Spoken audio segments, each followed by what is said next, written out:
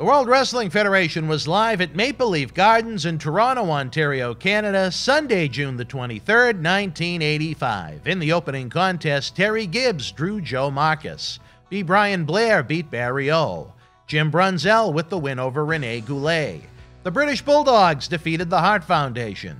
Big John Studd victorious over Swede Hansen. Bob Orton and Bobby the Brain Heenan, who replaced Ken Patera, who had gone to jail, beat Mr. Wonderful Paul Orndorff and the Junkyard Dog via disqualification.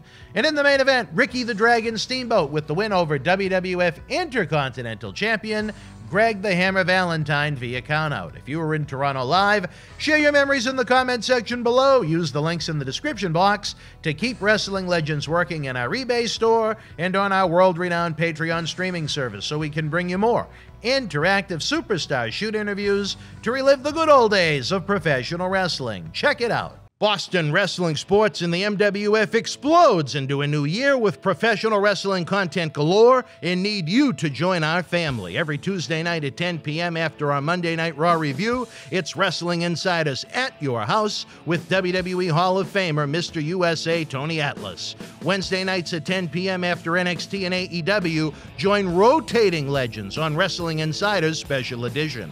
Every Thursday night at 10 p.m. after our NXT and Dynamite review, it's Marty Jannetty's no-holds-barred sex, drugs, and rock and roll journey on Wrestling Insiders Party with Marty. Friday night after SmackDown, don't miss John Cena Sr.'s Wrestling Insiders Fabulous Fridays. Plus, look for classic clips, history videos, bonus live episodes, pay-per-view, watch-alongs, and more.